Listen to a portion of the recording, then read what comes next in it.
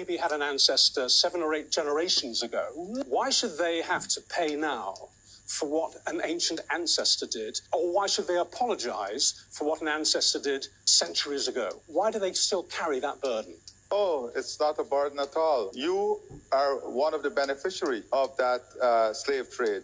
So this is not a burden. You should be concerned, and you should pay, because you today are still benefiting from the greatest indignity to a human being, and that is the slave trade. And not only did you benefit during the slave trade and your country developed, but look at what it caused the developing world.